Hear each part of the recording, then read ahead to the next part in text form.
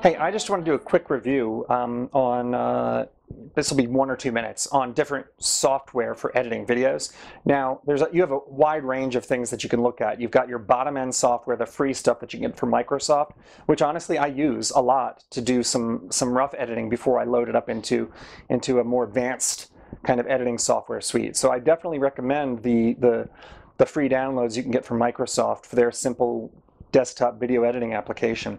But if you want to get more advanced, and I think you should when you're looking at editing for YouTube content, look, competition out there is fierce, and you've got people sending out to be professionally edited in the Philippines for pennies on the dollar because labor is cheap out there. I refuse to do that.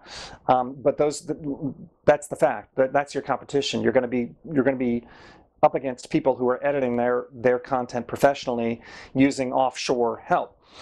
Now, you can go a couple of different ways. You can go high-end, which is the Adobe suite. Adobe Premiere Pro, I think, is one. I used to use Adobe After Effects, and those were great. The problem is they are super, super complicated. They are definitely for the higher-end professional, the person who does nothing but edit, 8, 10, 12 hours a day, every day. It's their job. I was only using maybe 1% of the functionality, which is fine. I would have been happy to continue using it, except that you have to license it on a regular basis. So I think I was paying like, I don't know, $200-something a year, every year, just to use that software. Okay, that might be good for somebody who, again, it's their job and they can write that off as a tax deduction or whatever. I can't. So it wound up being too expensive for the functions that I was actually using, which wasn't much. What I wound up going with is Cyberlink PowerDirector 13. I got their Ultra version. I got this from somebody who was selling it fairly cheaply on eBay. I think I paid $55 for it or something, including shipping. And it comes with a couple of CD-ROMs. You load it onto your computer, no licensing required. You buy it, you use it, no more cost.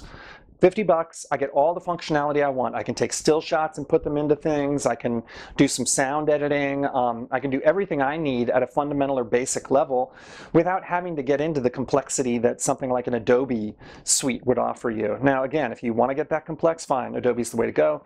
But for somebody like me who just wants to make decent YouTube videos and who doesn't want to ship it offshore to get worked on in the Philippines, Cyberlink PowerDirector is definitely a good option for you. So those are the 3 things that I'm basically reviewing. I've tried a few other ones, some of the free downloads that you can get. Wasn't too impressed with them. I'm not going to name them, but I did check a number of different things that I'm just not going to name here. I definitely, look, for somebody who's at my level, Cyberlink PowerDirector, that's all you need. Anyway, thanks for watching. Hope you enjoyed it. This was edited with Cyberlink PowerDirector. Click subscribe, like my videos, please, and thanks for watching.